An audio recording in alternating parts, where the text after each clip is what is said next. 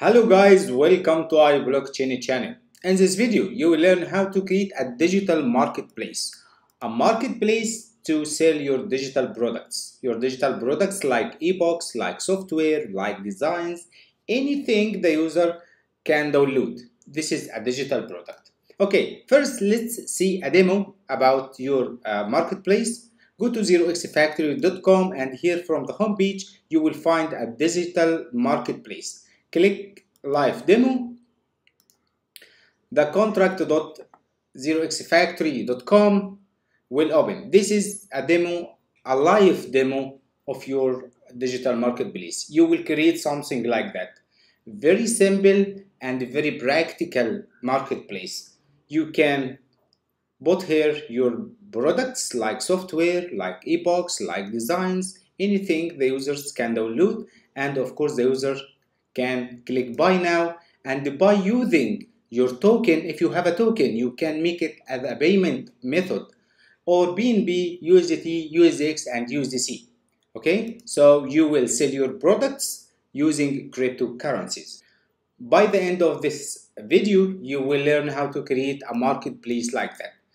And of course, it is completely free. Okay, let's go to the zeroxfactory.com and start. The first step is downloading the script. Here, click start now, or also if maybe because this is a homepage, maybe another items will add it and the digital marketplace will remove it in the future. You can find also here in the free dApps. Okay, and click download now. After you click download, it is just about 4 megabytes of file. Okay, let's open it. You will download this file 0xstore.zip. Extract this file and open the folder. Here you will find some logos. Of course, the first step is changing or replacing this logo by your own logo. This is the default logo. Upload here your own logo instead of this logos and the fib icon, of course. Now we need to do some configurations. Actually, the configurations is very simple. The first thing we need to change the title, this one, and the header, this one, and of course you need to add another menu like this one and add here your social links and of course add your products. How to do that? Okay, the first step, we need to open config.json file.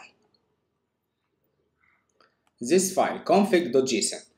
Open this file by any text editor, for example, Notepad. Okay? Here we can find the owner wallet. Type here your owner wallet. Replace this wallet by your wallet because the owner wallet will receive the payments. When someone pay using BNB or USDT or any other token, the payment will send to this wallet. So the first step, replace this wallet by your own wallet. If you have a token and you want to make this token accepted as a payment, you need to put this data. The token name, your token name here, your token symbol, your token contract, your token price, for example 15 cents, and token enabled true. True means you want to accept your token as a payment like that. If you don't have a token or you don't want to accept your token, just make this false. Okay, let's back again, undo to make it true. And here the text logo or the logo text, smart contracts, it will be here. Replace this with your own text. And here the title, download Solidity smart contracts, it will be shown here. Okay, after that the Telegram, Twitter, Facebook and Instagram social links, it will show in here.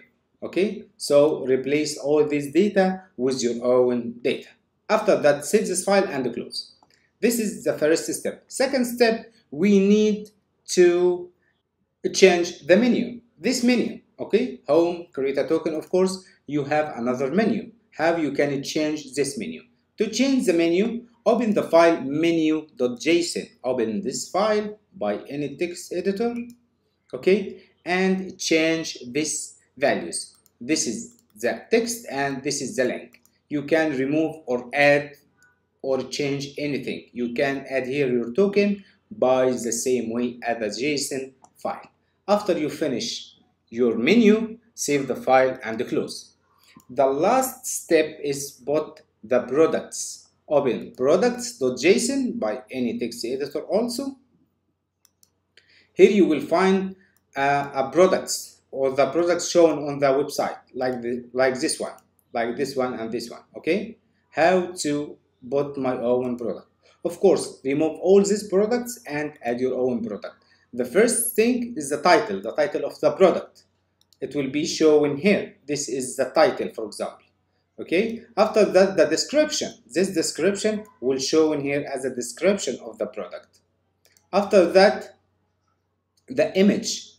Okay, so you can save the images in image folder here like that and put here the image file name, or you can also host this image file in another website and put here the link of the image. Okay, after that, download link. After the user will pay this amount, for example $5, the system automatically will redirect him to download the file, this file for example. Type here on the download link of your product. When the user after finish payment, he will download this file. After that, the price. This is the last thing. The price will show here on the price. Okay, and add any number of products you want. And of course, don't forget to type a comma between every item, and the last item, don't type a comma. Okay, after you finish putting all your products, save this file and close it. Now your file's already full ready for upload. Just upload all these files to your subdomain. It is better to be a domain or subdomain. Don't make it a folder like yourwebsite.com/store. Don't make it like that.